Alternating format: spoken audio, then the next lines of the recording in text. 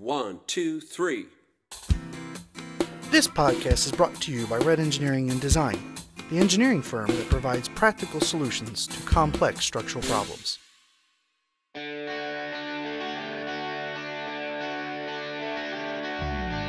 Concrete footings under columns are used to transfer building loads to the ground below.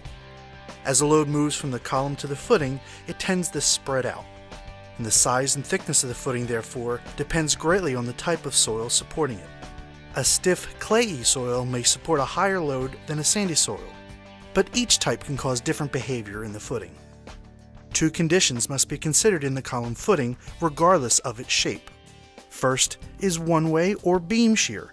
This behavior is similar to how a wall sits on a continuous footing.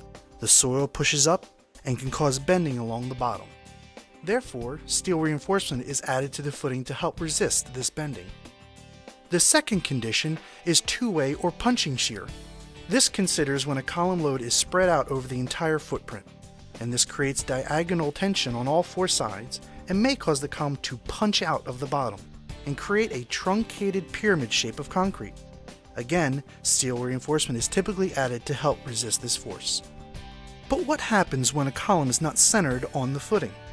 As the column gets closer to the edge, the pressure under that edge increases, while the pressure on the other side decreases.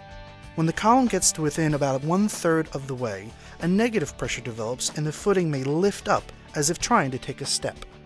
This uplift is generally discouraged without some way of anchoring the footing down, but at the same time not exceeding the allowable bearing pressure of the soil below. Follow us at redengineeringdesign.com or brianmosco.com.